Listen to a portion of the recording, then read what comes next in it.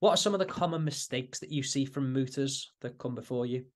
The first thing I think that I always pick up on is people's structure. And I know that for the purposes of this discussion, it's we have a structure and we're Mm. trying to stick to main points. But for the purposes of an informal chat, the conversation will often go places where the structure didn't allow for that to begin with. But whenever it comes to a formal exercise, you can do so much and achieve so much with just having a good structure, road mapping from the very outset where you're going to go and making it easy for people to follow along. Because if you think about it and put yourself in the shoes of a barrister in court who's trying to engage a judge or a member of a jury, people that are trying to take notes and keep up with things. If you're road mapping and talking them through things Mm.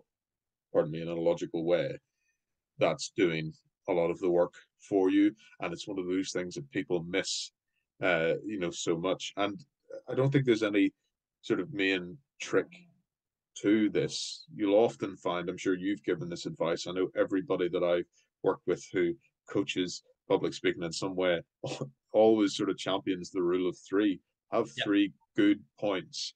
And I remember a debate coach in the States, sort of going into the business psychology of that and saying, from your young age, we're taught to think in terms of you have three, one, two, threes, ABCs, ABC, yeah. Goldilocks, and the three bears, three little pigs. Without putting too fine a point on it, obviously I work in the political space, and you'll find that politicians, whenever they're making their points or making presentations, there's often three things to go because they're easily digestible. It's not.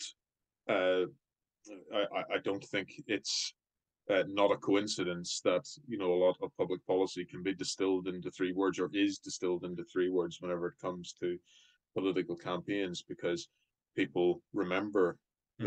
that and so just some things to think about, that there is method in the madness of us insisting time and again have 3 points. Yeah. So that's the first thing I think that I would always pick up upon.